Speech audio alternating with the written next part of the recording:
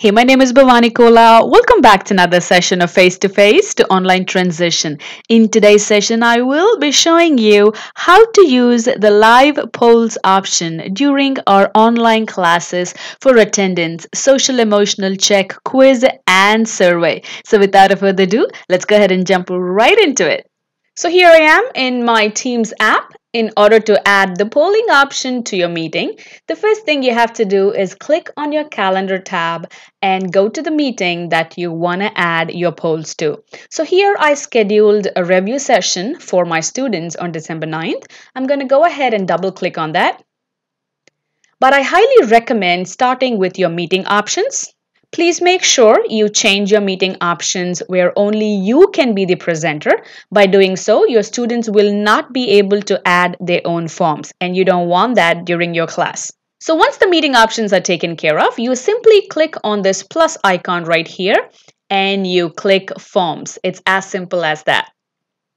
As you can see, you can create a poll during or before your meetings. But I will also show you how to create a poll after your class is done while the chat is still alive. So let's go ahead and move on to the next step. I simply click Save.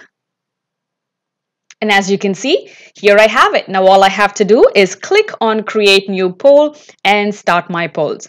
Now let's go ahead and take a look at how many different ways can you use this polling option during our live lectures. So let's go ahead and create our first poll. In order to do that, simply click on this Create New Poll. As an educator, I would always like to check the social emotional status of my students. So I would go ahead and do that. I would simply ask my students how they are feeling and drop in a couple of emojis so my students can pick and choose their feelings. So I went ahead and created a poll to check the social emotional status of my students, and it's totally up to you if you want to keep your responses anonymous or if you'd like to know which student is feeling happy, sad, and overwhelmed during your class. But for my case, I would like to keep the results anonymous, and I'm going to go ahead and save this. Congratulations, you have created a new poll. Once the poll is created, as you can see, it's still in the draft mode. It has not been launched yet. You can go ahead and launch it, and as soon as you click launch, everybody in this particular meeting will get a notification of your new poll, and it will ask them or prompt them to take the poll. I am not going to launch it now, but you have an option to edit the poll if you want to alter something or delete the poll altogether. The next thing I would like to show you is how to take attendance using this poll feature. I'm simply going to click on Create New Poll. Because this is a review session, I would like to give my students extra credit. So I'm just going to ask them, did you attend the review session? As you can see, as soon as I ask the question, Microsoft Forms automatically gives you options for your answers. I do not want to add all of them because this is in attendance. I simply want to click yes, and I am going to delete the other options. I only want to have one option here because only students who attend the review session can actually take this poll. So I do not want to keep it anonymous because I would like to export the results and award them points. And I also do not want to share the results with anybody else. I'm just going to uncheck this one and I'm going to save this. The next thing I would like to show you is how to use this polling feature as a quiz. In order to do that, I'm simply going to go ahead, create new poll, and I'm going to type in the questions and options. So here I created a quick quiz for my students, and please make sure when you would like to use this poll option as a quiz, you will not check keep responses anonymous because when you export the results, you definitely want to see what the students have answered. And also I highly recommend not checking share the results automatically because there will be a student who will wait for the other students to answer and might copy that answer. So you might want to keep that suspense when it's a quiz. And once this is all done, I'm simply going to go ahead and click Save. So the next poll I am creating is to collect feedback from my students. I will simply go ahead and type, how well did you understand today's lecture? And as soon as I type in the question, as you can see, Microsoft is giving me all these options. All I have to do is click add all, and there I have it. I definitely want to keep this anonymous, and then I do not want to share the results, but it's totally up to you.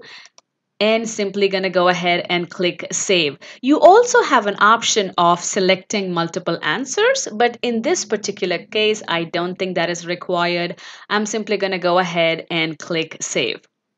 Now let's go ahead and take a look how these polls look and feel in a live class. Go ahead and click join. I will go ahead and share the PowerPoint that I prepared for this class, and my questions are based on this PowerPoint. So there you have my first slide. And once this slide comes up, I can either have the social emotional check ahead of time or during my class. So what I'm going to do is I'm going to scroll down for the polls that I created, and I'm going to launch my social emotional check. So I simply click launch. And there you have it. Just like the way you see on my screen, students will see their poll on their screen and they will be prompted to take the poll. And as you can see, this also pops up in the chat window right here. Students can see the poll results right away. Once the results are done, you might want to make sure you go ahead and close the poll. So now I'm going to move on to the next slide, which reminds me to take attendance during my class. I'm simply going to scroll up to the attendance poll and I'm going to click launch. And as soon as I click launch, here I see a window popping up asking me to take the attendance. Again, this is only for students who are attending the session. So all this is going to do is it's going to register the email addresses because you picked an option to not to keep this anonymous. I will go ahead and share the results later on. So let me go ahead and click yes and submit. And there I have it. Once I take attendance, I'm going to go ahead and close the poll. I'm going to move on to the next step. I will explain my class, move to the next slide. And here, I want to go ahead and ask my students which is the right answer. But I did not create a poll for this one. So not to worry, it hardly takes a minute for instructors to create a poll. I will simply go to my polls option here and click create a new poll.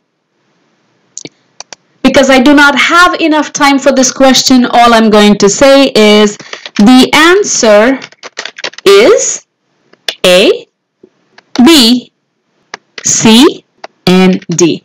I want to create a mini quiz here, so I definitely do not want to keep the responses anonymous and I do not want to share the results just to make sure students are not copying from one another. I'm going to uncheck this and I'm going to save this.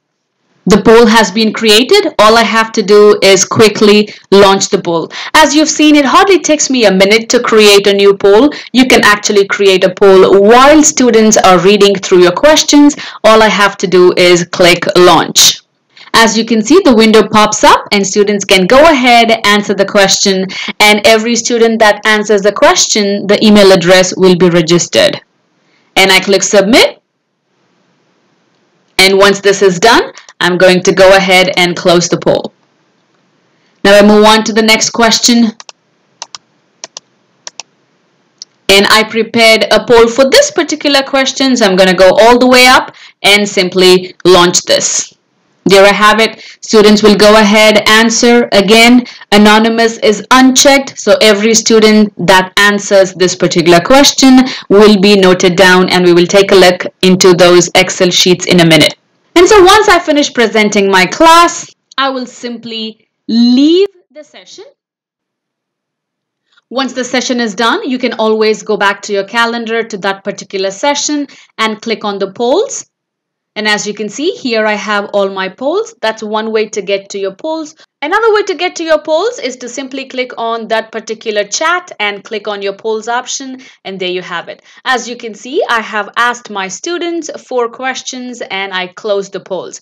But after the session is done, I would definitely like to ask my students how well did they understand today's lecture. In order to do that, I simply click launch.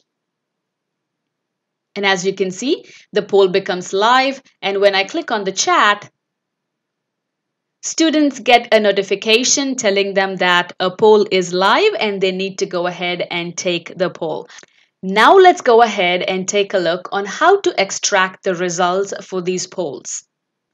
So here is the live lecture polls that I did early this morning, and here are all my results.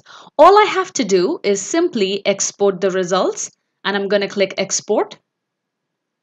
And it says poll results successfully downloaded. I'm going to go ahead and click on export results for my attendance as well. And I'm going to go ahead and export the results for this particular question, which I will be treating as a quiz. And once this is done, let's go to our download folders to pull up that information. So here I am on my download folders. As you can see, I have multiple Excel files because I have multiple polls. The first thing I would like to show you is how to pull up your attendance for the class. Remember, the attendance question was, did you attend the class of November 19th? And the only option was yes. So I'm simply going to my download folder and clicking for that particular Excel sheet. And as you can see here, the list of the students that attended today and they took a poll. So attendance becomes a breeze when you are using this kind of polling option. So now let's go ahead and take a look on how to grade the quiz question. In order to do that, you simply have to open the Excel file of that particular question. As you can see, it says identify the type of hypothesis. That's the quiz question I asked in my class, and these are the answers. They will be sorted out for you. So just by looking at it, you know which student has the right answer, which student has the wrong answer. As you can see, all my students have answered right-tailed except for one student. And all you have to do to grade it is simply go to the column next to it and put a 0 if it's wrong, or put a 10 or 5 if it's the right answer. And there you have it. Please keep in mind you can always add these polls to your meetings or the chat during, before, or even after. All you have to do is either go to your calendar, look for the particular meeting, and simply click on Add New Tab, add your forms, and launch your poll. Or you can simply click on the chat feature of that particular meeting, click on Add Tab, add your form, and launch your poll. I hope you learned something new today. I hope you enjoyed this video. If you did, please make sure you like, subscribe, and if you think it's worth sharing, please go ahead and do so. There could be an educator who might really use these live poll options to either take the attendance, check the social emotional level of the class, take a quick quiz, or even a survey in the class. And always remember, happy teaching, and please take care of yourself.